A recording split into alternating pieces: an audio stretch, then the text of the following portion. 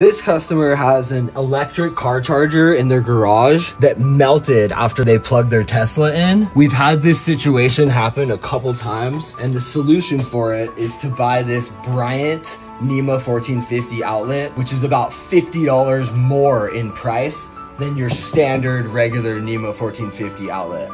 So we're gonna replace this outlet with the heavy duty outlet, and she's gonna probably have to get a new male for the Tesla because that one's all melted, and then she should be good to go.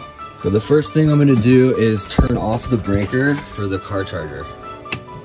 So after removing the melted outlet, I noticed that the ground is only a number 12. So whoever installed this didn't run the correct size ground. We need at least a number 10 here. So I'm gonna pull a new ground and then install the new outlet. So I taped the new ground to the existing, and now I'm gonna pull it from the other side. So I pulled my wire out on the other side, and now I'm gonna run it in this flex because they did run the correct ground from the panel to this J-box. So I only need this wire to land here.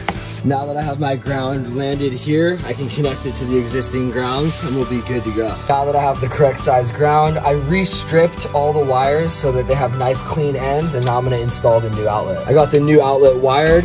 These Bryant outlets have their own cover. It's not the same as your standard Nema 1450 outlet, it's bigger.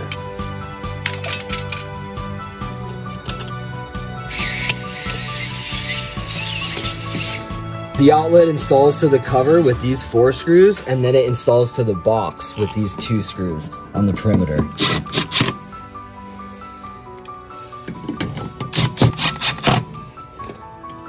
I finished the connections in the ground and I put the covers back on.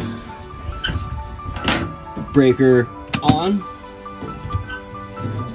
Now my tester's showing me 240, so I know that the outlet is wired correctly. And we got a heavy duty plug now, so we shouldn't have any burning or arcing for the future. And that's your end result.